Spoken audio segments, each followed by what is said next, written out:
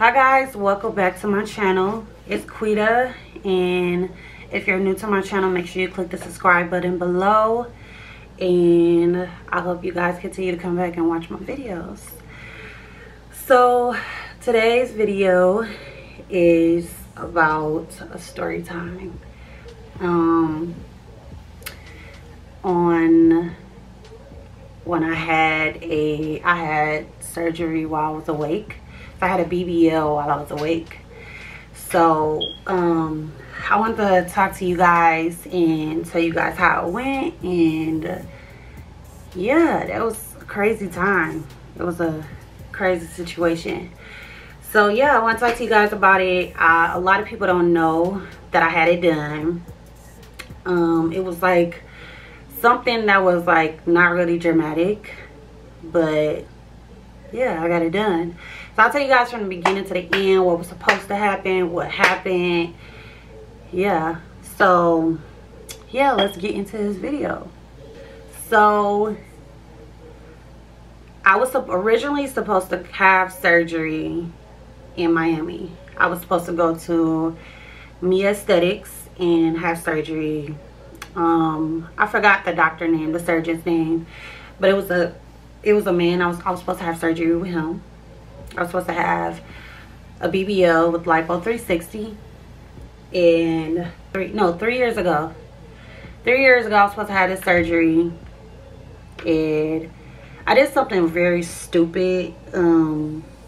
I got approved for my surgery or whatever, and I had got cleared for surgery and everything after I turned in my labs and everything.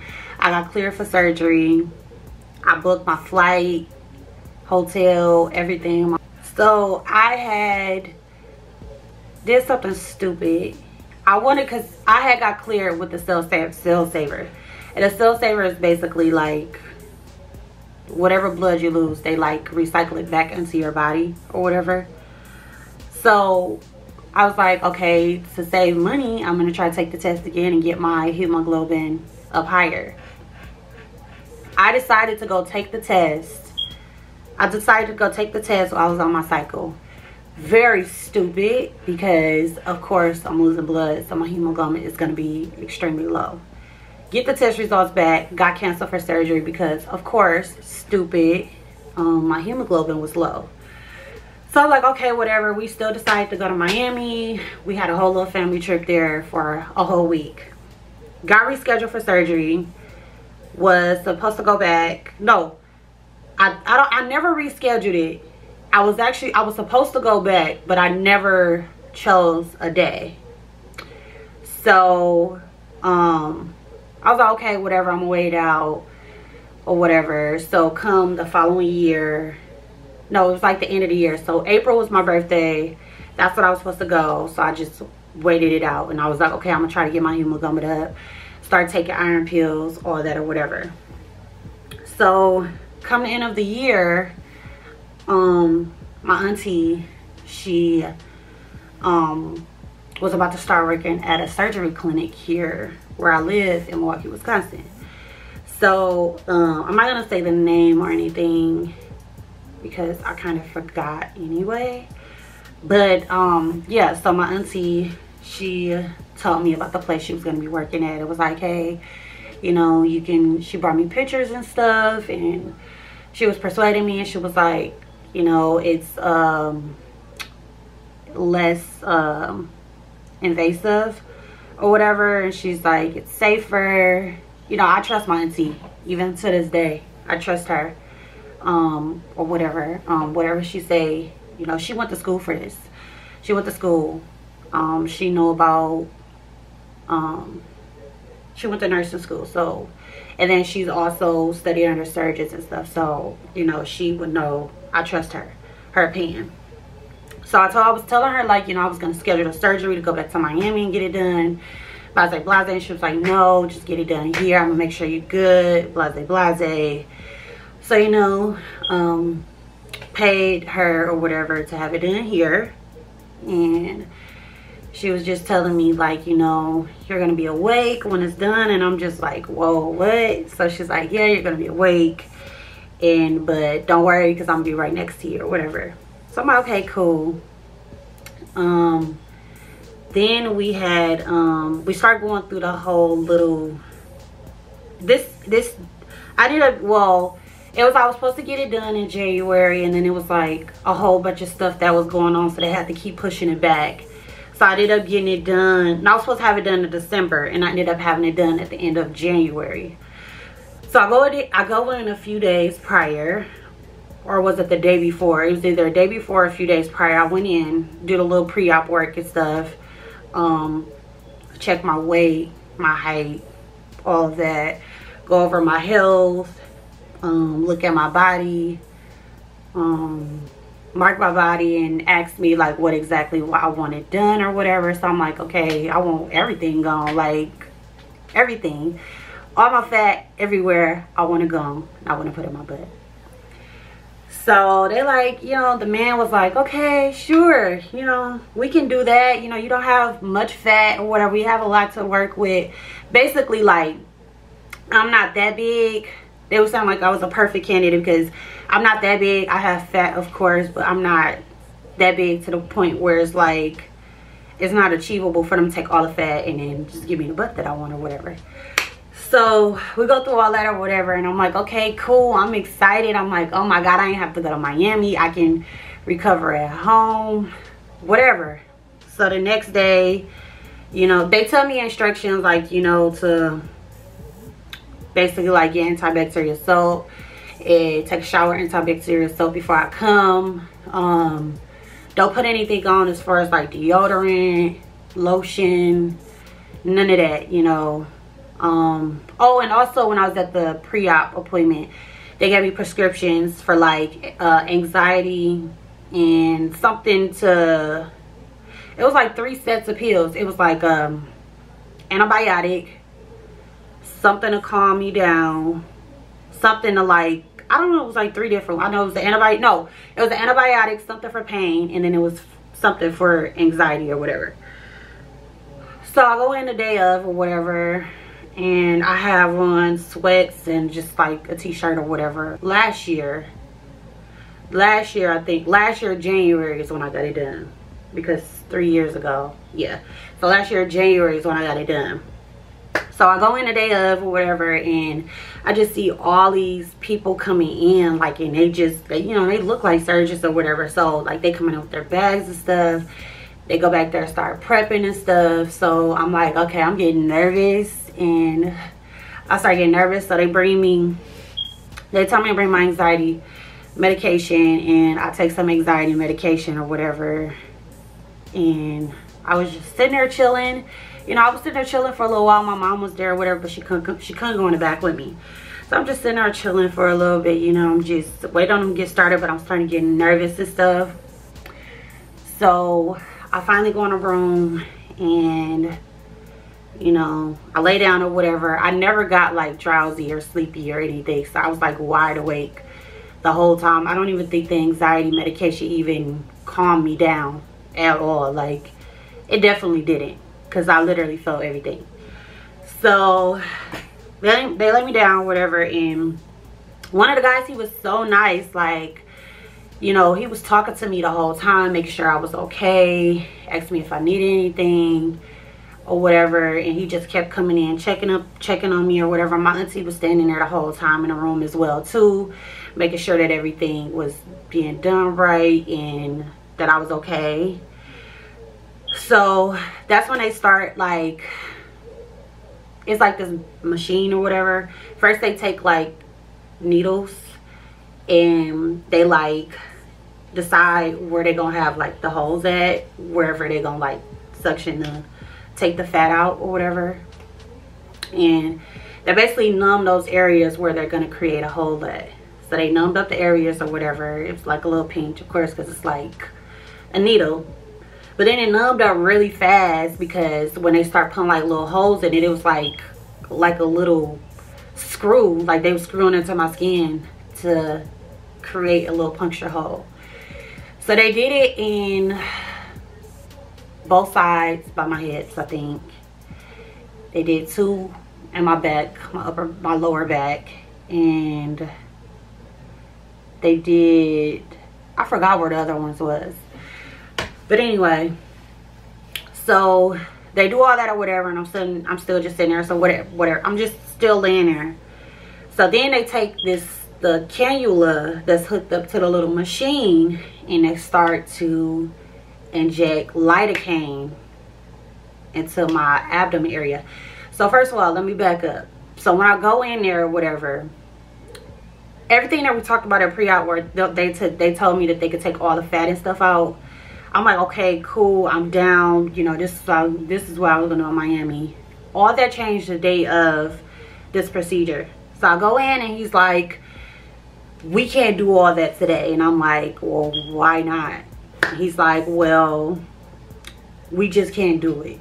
He's like, you know, we can either do your love handles and give you a BBL, or we could take all your fat out of your abdomen and your love handles, and you come back and get a BBL. So I'm like, well, if you take all the fat out, how am I going to get a BBL? That doesn't make sense. So I'm irritated because I'm like, I thought that I was finna get what I was going to Miami for and get it at home. I'm so irritated. So I'm like, forget it, whatever. Just take my love handles, whatever you can do, or whatever. And at that point in my mind, I was already thinking, okay, they're gonna do this, and when I heal, I'm going to Miami. Okay, so you know, fast forward, we in a room, whatever. They take the lidocaine, start injecting or whatever. So I feel the fluid going into my abdomen and my love handles. I feel it. And I feel it starting to numb up where I can't feel anything. But also, as they're taking the lidocaine and they're injecting it, I can feel like my skin or fat or whatever separated from the muscles. Like, I can literally feel it. It wasn't like, it didn't hurt and it wasn't uncomfortable, but like you can literally feel it separated. And that is so weird and crazy. So they numb everything up or whatever. And I'm like, okay, I'm ready or whatever. So they let me sit there for a little bit because they had to make sure that everything was completely numb. They had to make sure everything was completely numb or whatever.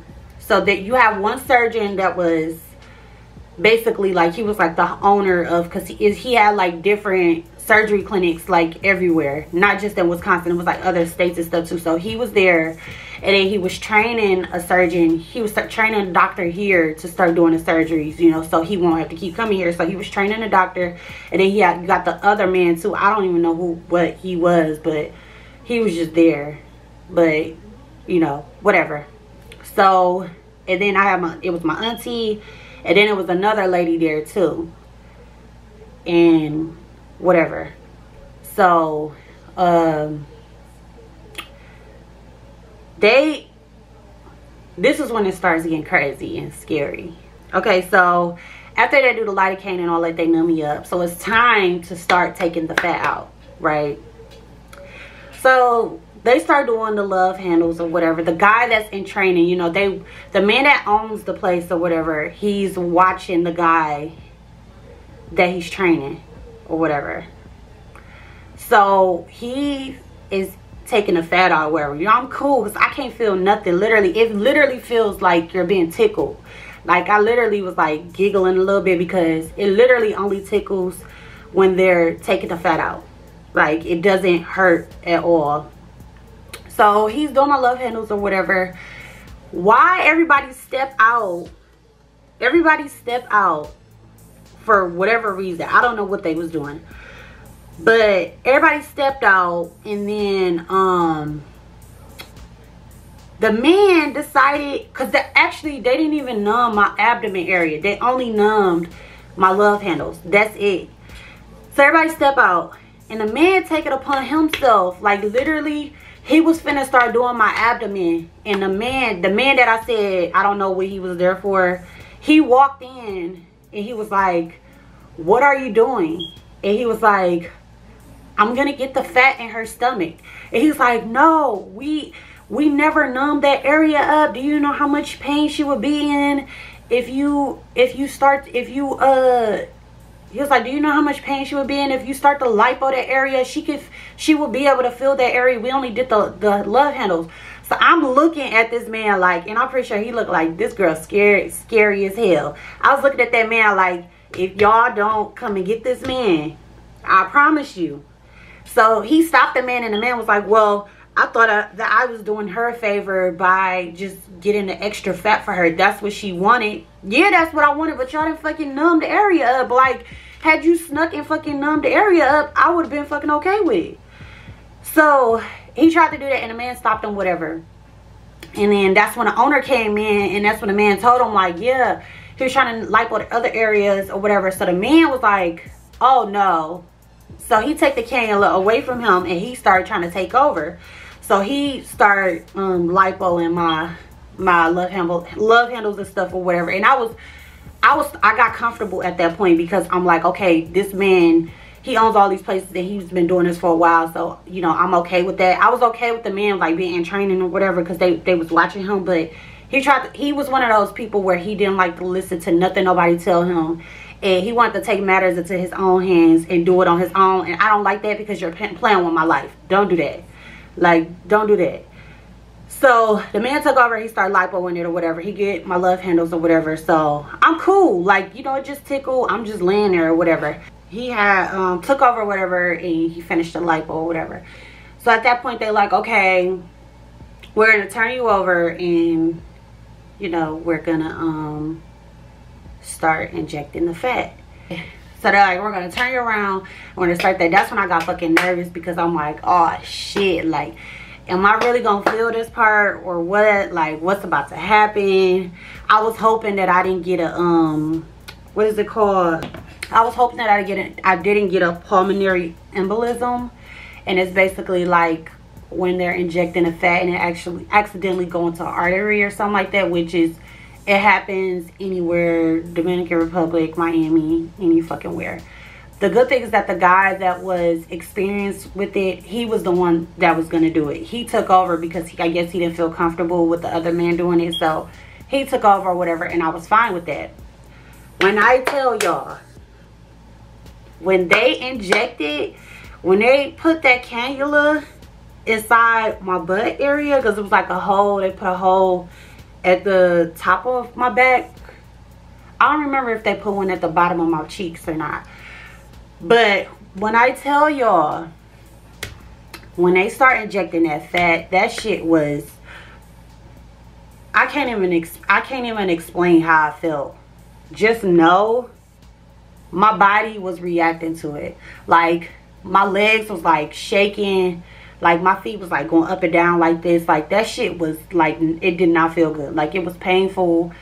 I can feel the fat filling up my butt area. Like, I can literally feel it, and it was so fucking uncomfortable. It was a lot of pressure.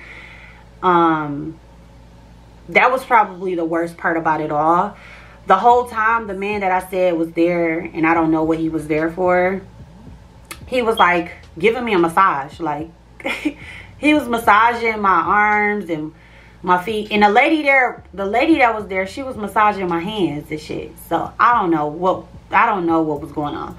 I just know the man, he was massaging my feet and shit while they doing it. I guess he was trying to calm me down or trying to like throw me off, but he was like massaging my feet and shit, and I'm just like, the massage felt great as fuck, but nothing could take the pain away from me. Like I couldn't stop thinking about that shit. Like, that's not something that I would have just got over. So they doing that shit, and I'm like screaming like, oh my god, like hurry up, please. Like, that shit was like unreal. So, and the whole time I'm thinking like, please don't kill me, please don't kill me. So they do that or whatever, they finished it, and then at that point my body is like shaking. Like, I'm shaking because I'm like, I can't believe that this just happened. Like, I'm like shaking from like, not really anxiety, but like, I don't know. I was scared as fuck, and my body was just, yeah, it was very traumatic. That's what it was. I was shaking from the trauma.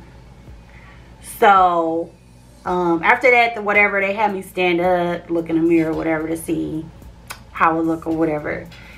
And my love handles, they did like kind of like snatch my love handles a little bit. They was like they was swollen and stuff, but it kind of snatched it a little bit. So I'm like, oh, okay. You know, it looked good. At that point, I was like over it all. I was ready to go home, so I wasn't really trying to pay attention. So they snatched my love handles or whatever a little bit.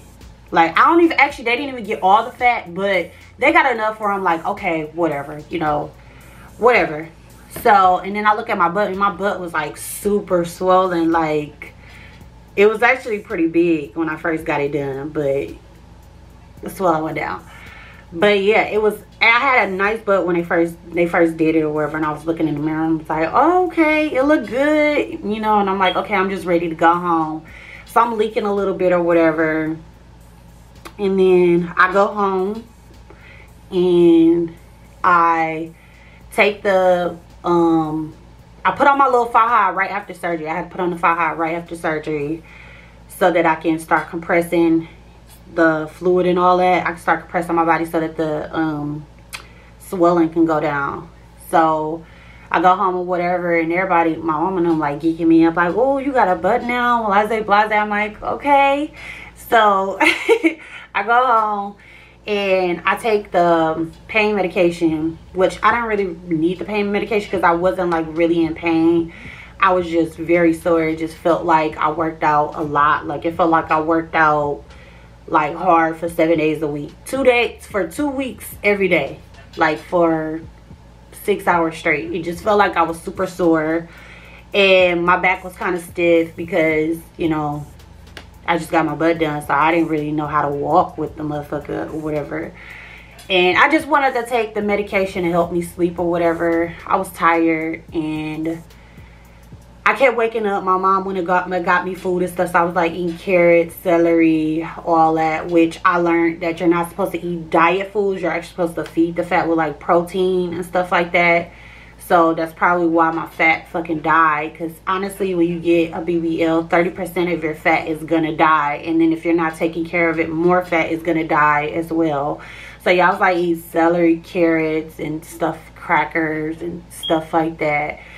And I was mostly like in bed. So like when you get a BBL, you got to sleep on your stomach. You can't sleep on your back or your side.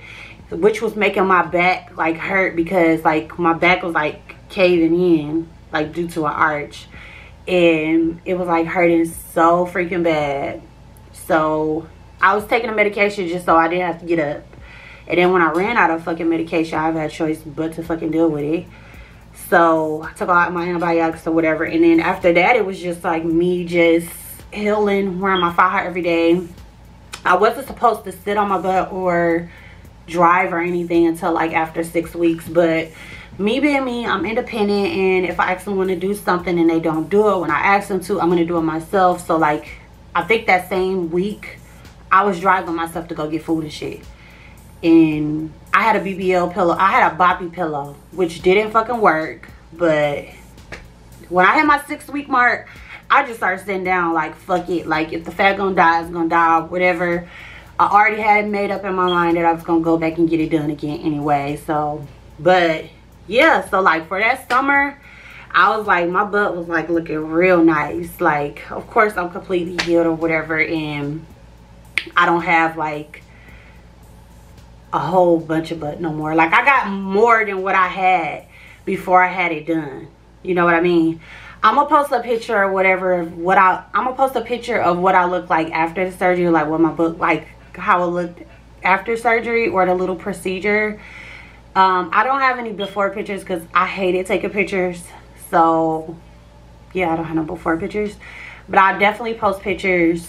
I'll add clips of how I looked after surgery, like weeks after and stuff, so that you guys can see. And yeah, so that's my story.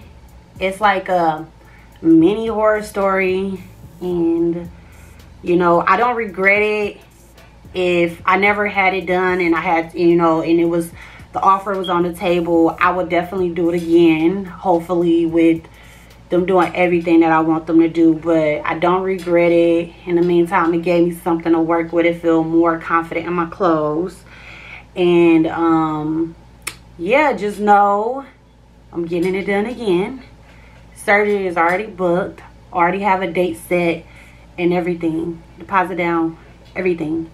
So yeah, it's definitely getting done. So stay tuned for my surgery videos for when I'm in Miami and I get my BBL. Hopefully with this COVID stuff it can still happen, but I think it's gonna get canceled and I'm gonna have to reschedule. But at the end of the day, like I said, it's still gonna happen, and this is gonna happen in 2021. It's scheduled for February, but like I said, with COVID, may or may not happen. But you guys stay tuned for more BBL videos, and yeah, I'll be putting out some videos about like how to prepare for surgery and who I'm going to, and just more information about this whole BBL journey that I'm going into next year. So if you guys are interested in that, stay tuned, and I hope you enjoyed this video. Make sure you like, subscribe, and comment, and keep watching my videos because I'm coming with more videos. I'm coming for y'all. So yeah, I hope you guys enjoyed this video, and I'll see you guys later in another video. Bye.